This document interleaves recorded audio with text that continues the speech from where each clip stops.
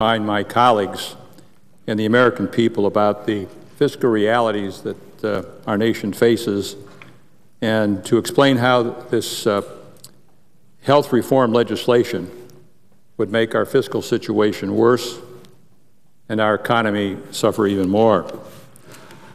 I've been here before to highlight how this health care bill is chock full of budget gimmicks to hide its true unmanageable cost. And as I've said before on the floor of the Senate, as a former mayor, former governor, many people have came to me over the years and said, Mayor, you have to do this, Governor, you have to do this, and the plea that they had was genuine, and the need that they expressed was genuine, but the fact of the matter is that we couldn't afford what they were asking us to do, and I had to say no.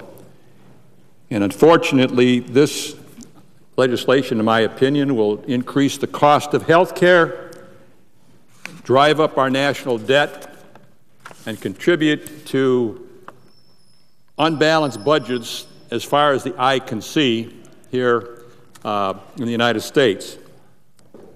As a former governor and chairman of the National Governors Association, past chairman of the National League of Cities, one gimmick I'm particularly concerned about is the one that puts 14 million additional individuals into the Medicaid program and then asks the states to pick up a portion of the tab.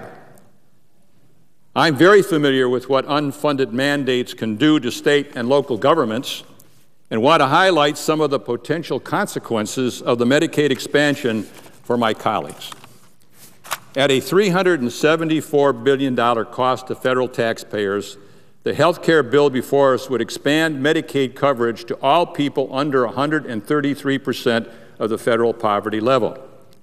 And because Medicaid costs are shared by the federal and state governments, the states will be on the hook for $25 billion of this expansion during the first 10 years. Now, to put the $25 billion into perspective, let me spend a minute explaining the current fiscal situation of most states in this country. Most states, like my state, and I'm sure like the President's state, are struggling to make ends meet. I've never seen anything like it in my entire life. According to the National Governors Association, the states are in the deepest and longest economic downturn since the Great Depression. In the first 2 quarters of 2009, state revenues were down 11.7% and 16.6% respectively. At the same time, Medicaid spending, which already makes up an average approximately 22% of states' budgets on average, is growing, and enrollment in the program is skyrocketing at the levels that it's at today, because more and more people are becoming eligible for Medicaid under the current federal law.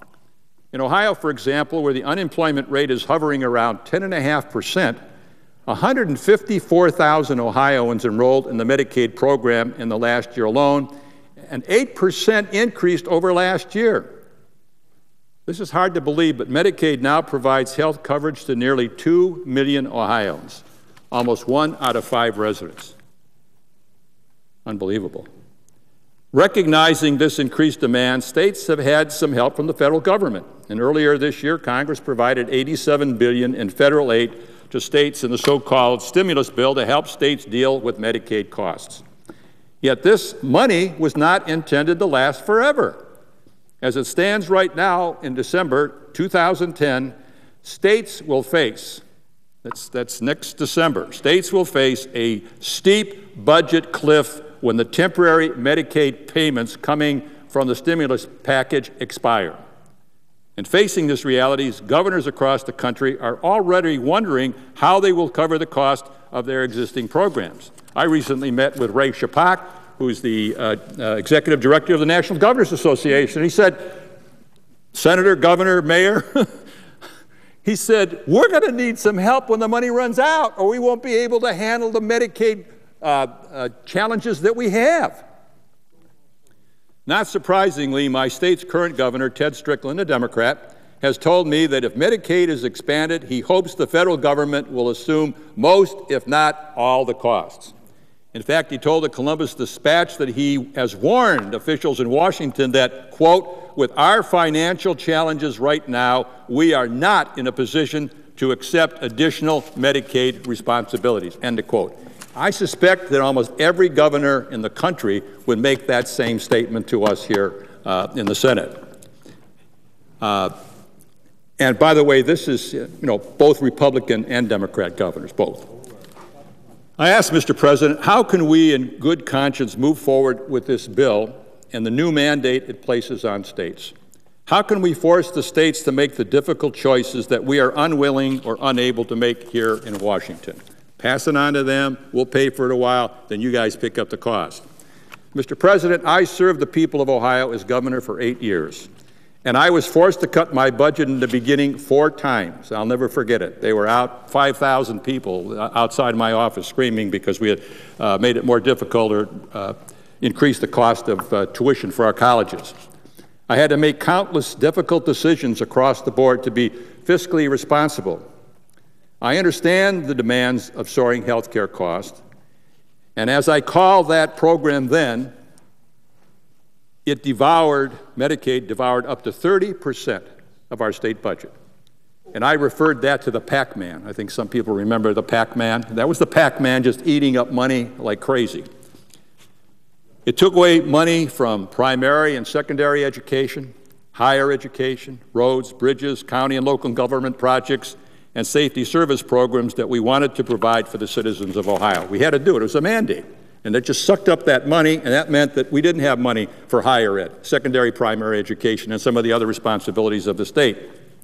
With this experience, I became particularly concerned with the cost of federal mandates. And I worked tirelessly with state and local governments to help pass the Unfunded Mandates Reform Act. In fact, the first time I ever set foot on the floor of the Senate is the day the Unfunded Mandates Bill passed the United States Senate. It was a wonderful day for Ohio and for this country. I was in the Rose Garden representing state and local governments when President Clinton signed the legislation into law in 1995. After that experience, you can imagine, Mr. President, how it pains me to be standing here today debating legislation that provides for the largest single expansion of the Medicaid program in our country's history, and a brand new fiscal liability for states at a time when the states can least afford it. I have serious concern that if this bill becomes law and states are required to take on more, just as the extra stimulus funds disappear, which they're going to have to do or we'll have to come up with the money, Congress will be forced to spend billions more to keep the Medicaid safety net from completely in the not-too-distant future. So what I'm basically saying is that when the stimulus money ends in December of next year, the governors are going to be down here with the bathtub asking us to fill it, because if we don't do it, they're going to have to knock off thousands of people, millions in the country, because they haven't got the money to provide for the program. Now, providing extra dollars to states, and I predict it's going to happen. It will become an annual ritual for Congress, just like the doctor's fix has become an annual ritual for Congress. Every year they come in, we're not going to cut the reimbursement. Next year it's what, 23%. We're going to fill the hole, and the governors are going to be asking for the same kind of help. It's not only a mandate for them; it's going to become a mandate for us at a time, Mr. President, when we're least able to handle anything like that. So as a former governor and a former mayor, a former county commissioner, I urge my colleagues to consider the impact this bill will have on their respective states. Think about it. Talk to your governor. See what it's going to do to your state. And I hope each of my colleagues will give careful thought to the potentially devastating effects it could have on each of their state budgets, and to consult, as I said, with their governors and talk about the fact that if this happens, what's going to happen in terms of the Pac-Man eating up more money in their state and their inability to take care of primary and secondary education, higher education, and all the other responsibilities that state government has. Mr. President, I yield the floor.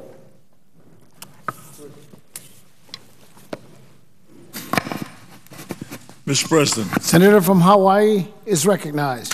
Mr. President, I rise today to address the Department of Defense Appropriations Bill for fiscal year 2010. Mr. President, as you know, this afternoon,